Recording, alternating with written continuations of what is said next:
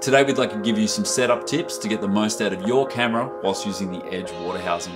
Today I'll be talking about the Sony FX30, but these same setup tips will apply to the FX3 also, as they share the exact same camera layout and menus. The first step is to ensure that this setting is turned on, as it may be set to off as a factory setting when your camera comes out of the box.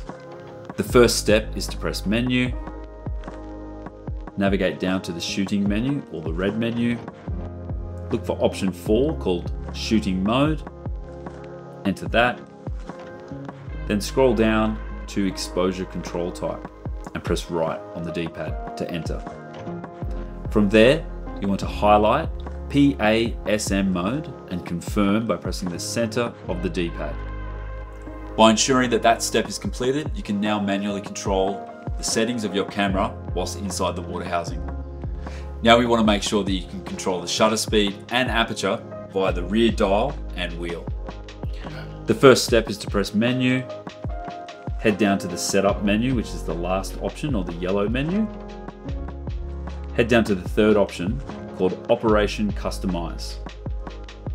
From here, enter that menu and head to the second option with the video icon called Custom Key Dial Set and enter that.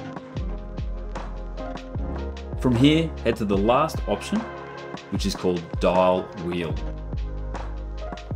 Enter that menu and highlight number 2 and press the center button of the D-pad. From here, we'd like to allocate our shutter speed. So highlight shutter speed and press select. Now you can go to option 3, enter that, and highlight aperture. And to confirm, press the center button. Next up is how to control your ISO on the camera. First step is to press Menu, head down to the Setup menu again, which is the last option. Enter that and look for the third option again, which is called Operation Customize. Enter that menu and scroll down till you see FN menu settings and enter.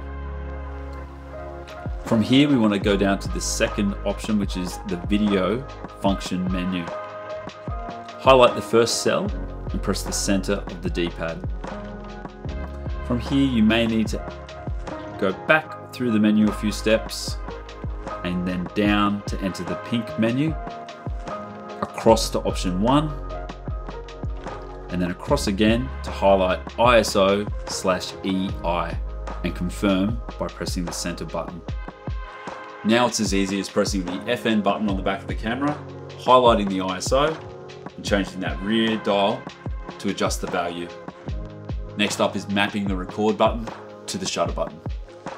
Press Menu, head down to the last option or the yellow setup menu, then head down to option 3, Operation Customize, and enter that.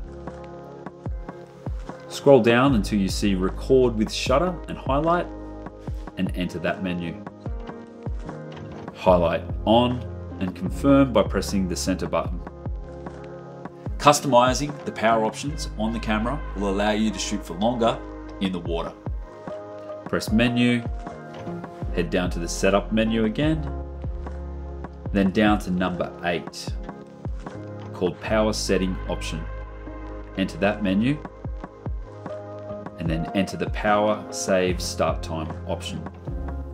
Once you're inside here, we suggest selecting 1 minute and to confirm pressing the center button. This will allow you to save battery life and extend your shooting time in the water. We hope that these setup tips will allow you to get the most out of your camera whilst shooting in the Edge water housing. Now, if you have any questions regarding this product or any of the Aquatech products, please reach out to our trained staff via the website for the best support.